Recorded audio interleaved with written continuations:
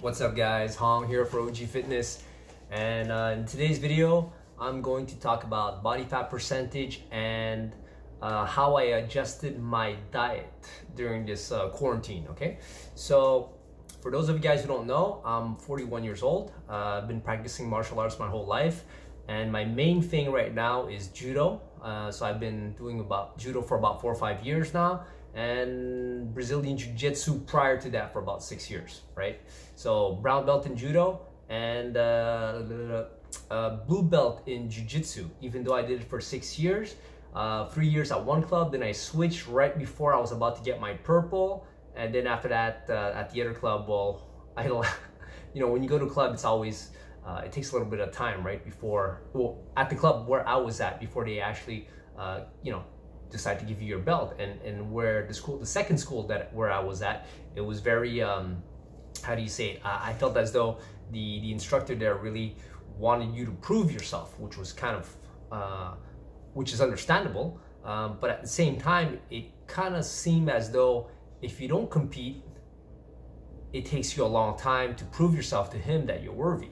And then if you did compete, well, you'd have to win everything before he would give you your purple belt. And after that, it felt as though like it was a question of loyalty and stuff like that, which I understand, and everyone's different. So, but I've been told that by my own coach, my judo coach, and my first coach, which I'm still friends with, that I'm at a purple belt level. But officially, you know, no one ever gave me a purple belt. So that's why I always say blue, right? So, okay, body fat percentage. Now, what I want to talk about is what you should actually go for, right? So now the less body fat you have, the better it is.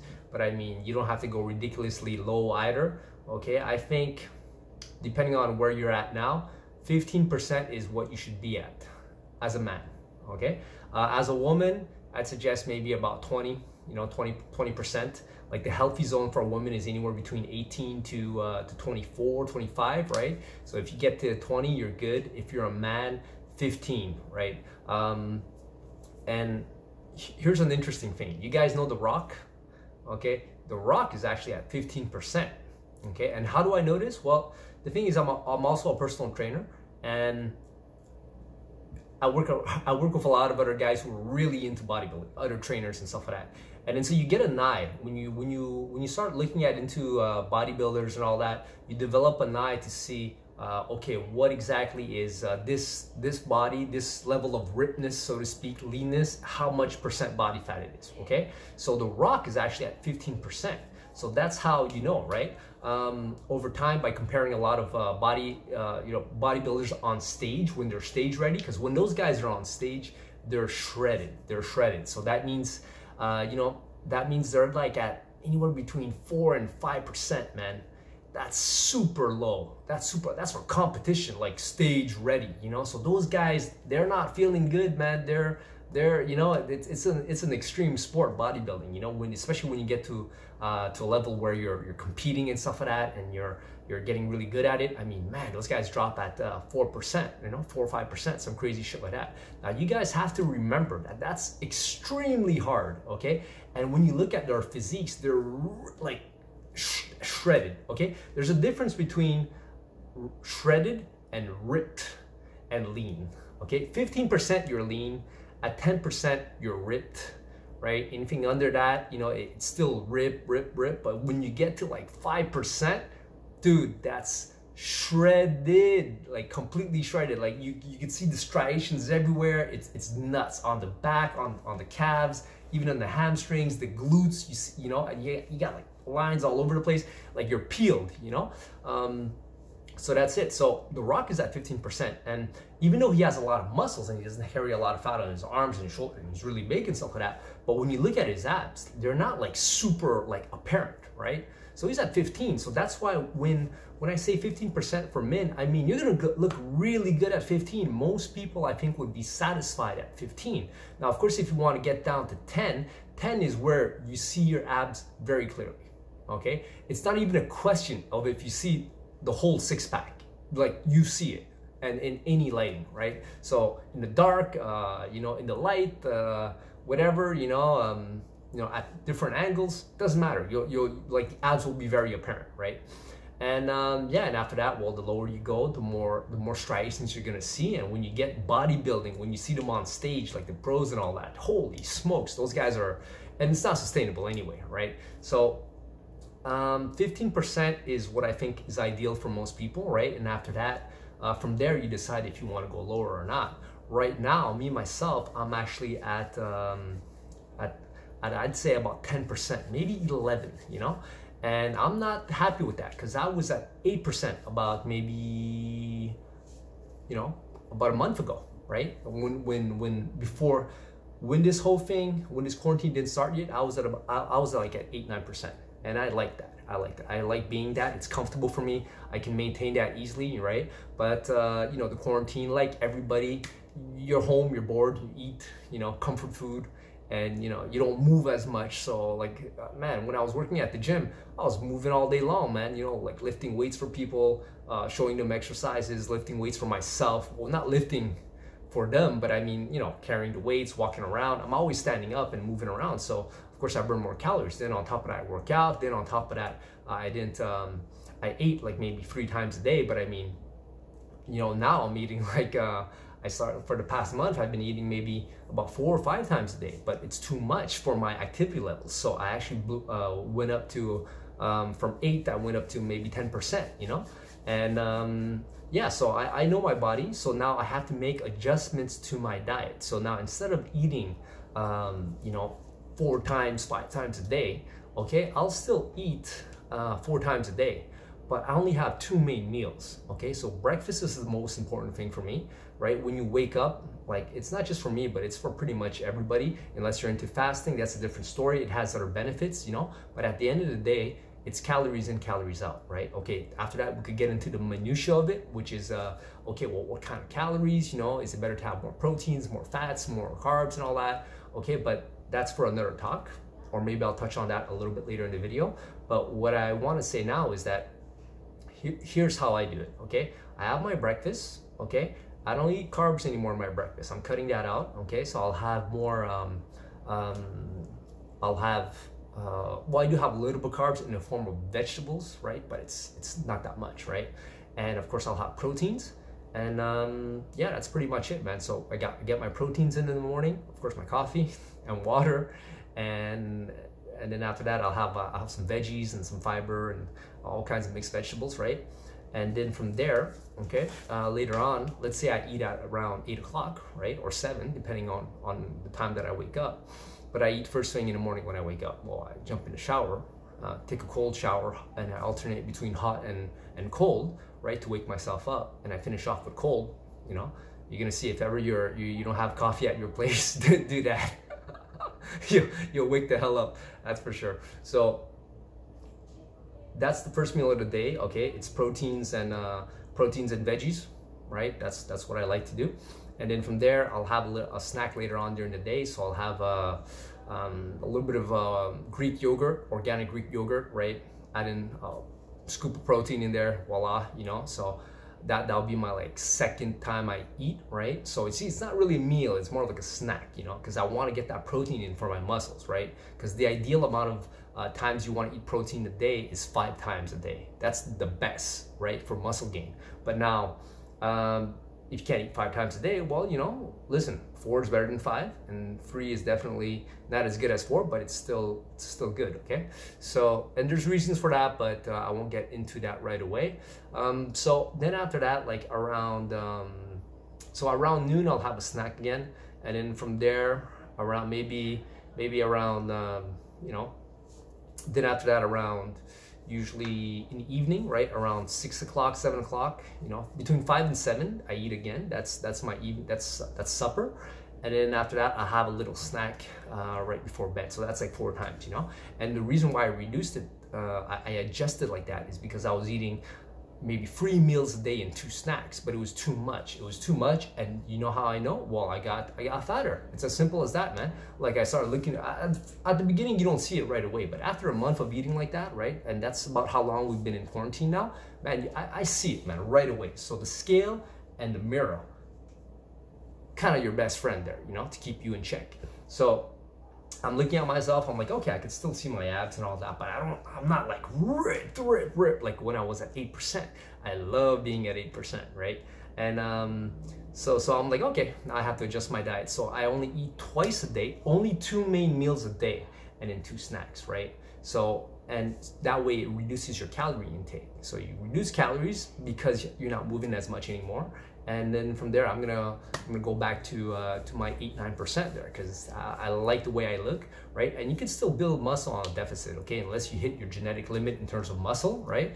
But most people haven't hit that limit. Most men, for example, you can gain about anywhere between 40 and 50 pounds of lean muscle mass your whole life. Like, it takes 10 years of consistent effort of working out like a beast, you know? So don't worry about that. You can still gain muscle while you're in the deficit. You just have to work hard, and you know, the results will come. If you eat too much, you're just gonna get fat. That's all it is, man. Like, muscle doesn't just magically appear like that after 3 months. You know, you might gain like a pound of lean muscle mass. So in 3 months, you know, it's at a rate of about 4 or 5 pounds, you know, per year, so to speak, right? Or even less, depending on where you're at in terms of your in terms of your genetic limit. So if your genetic limit is here and you're here, well, you're not gonna gain that much, man. It's, you know, the closer you get to your genetic limit, the less lean muscle mass you're actually gonna gain, right? I mean, it's still doable, but at one point, if you actually do hit your genetic limit, then you gotta go on steroids if you wanna gain more. So just to reiterate, okay, for men, I really like 15%, right? For all of you guys, 10%, I mean, it would be great, right? But it demands another type of, another level of sacrifice, right? And adjustments to your lifestyle. So that might not actually be what you care about, you know? But at 15, man, dude, The Rock looks good, man. He has a ton of muscle, he's at 15%. No one's gonna call him fat and, you know, like, no, he looks really good. So you see, you could achieve that physique. At 15% with some muscle mass on you, you look good, you look very good, all right? Then at 10, dude, you're ripped, okay? You're ripped. You can see abs, and you can see your, you know, like the sides here, the obliques and everything. Like, man, you're, you know, you're good. You see the veins pop out of your biceps and all that, right? And anything under that, it gets crazy and crazier, right? So for men, 15. For women, 20. You look really good at 20, man. And that's it. So it's important because it's just dead weight. Fat is just dead weight. Yeah, it's energy reserves, but dude, your body is like, it's a fat storing machine. It's just set up that way. So like, before you actually get into that fat to use for energy, with all the food we have now, forget about it. So listen, it's just dead weight. It's like, imagine you're running now, right? Okay, let's say I make you run 5 kilometers. Okay, then I let you rest a bit. Now I slap on 20 pounds, like a vest, a 20-pound vest on your body, and tell you, okay, go run another 5K. You're gonna see that's gonna be pretty tough, man, pretty hard. And that's what fat is. Fat is just dead weight. There's no performance benefit to it. You're just heavier, right?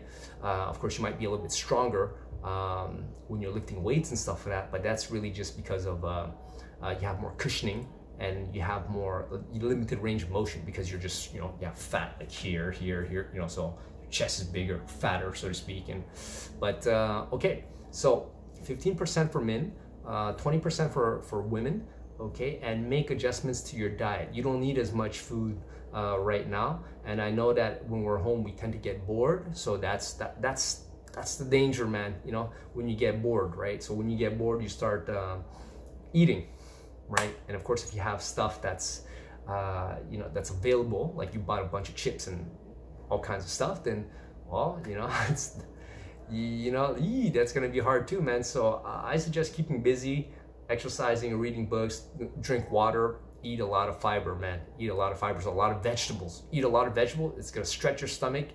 It's gonna calm your ass down, right? Okay, guys. So that's it. I'm at 10%, 10, maybe even 11. So I'm not too happy about that. So I'm making adjustments. It's been a month that I've been eating the same way, so to speak. I've been eating the same way. I've been eating healthy, but it doesn't matter if you eat healthy. You just eat too much, you're still gonna get fat if you don't burn off those calories, man. So, of course, that's what I'm doing now too. What am I saying? You have to make adjustments to your diet, right? appropriate adjustments for the appropriate circumstances, and that's the smarter way to go about it. Like, don't get fat. Try, do your best, and you just got to stay busy, eat a lot of protein and of course fiber, so a lot of vegetables. It's going to help with your appetite, like suppression, so to speak. Drink water and stay busy. Exercise, because when you exercise, I mean, it takes your mind off of that, right? So of course, drink water, sleep more. Sleeping is going to help you with everything, with recovery, performance. You strengthen your immune system and all that. And also, when you're sleeping, you can't be eating. So hey, it's a perfect time to really catch up on all that missing sleep that you guys probably had, myself included. But I'm actually not that bad. Even when I'm working and stuff like that, I make it a big priority to sleep. That's why I stay healthy, so I could heal, so I could still perform and stuff like that. And I think a big part of how I look at this point, right, because I'm 41, and I know there's light here, so you don't actually see my wrinkles, but I do have some wrinkles here, man. Like, I didn't have this when the first wrinkle here on my forehead started when I was 30 years old. So anyways, but one thing that I think really saved my ass is that I love to sleep. I'm a sleeper, right? Like, I could 8 hours sleep, take naps, so sleeping is definitely beneficial, right? So if you sleep more now, you'll have the benefit, all those benefits, right? It's going to help you. I'm not saying it's going to keep you young and unwrinkled, but man, everything is a whole, right? So it definitely helps with your immune system, your recovery. You're going to feel better, and also, like, you're not eating while you're sleeping, right? So that helps too. And yeah, man, overall, that's it for this video, guys. So I hope you guys enjoyed that. If you have any questions, leave them down below. And of course, if help me out, like the video, subscribe, of course, share, right? Sharing is caring. Helps with the YouTube algorithm, so I could become YouTube famous one day, and spend more time making videos and working out and doing competition and stuff. Okay, so, and also click on the notification bell so you get notified when I make a video. I make a video at least once. I have a video coming out every day now, right? Because I'm in, because we're in quarantine. What else do we have to do, right? So, all right, guys, have a good one. I'll talk to you in the next one. Peace.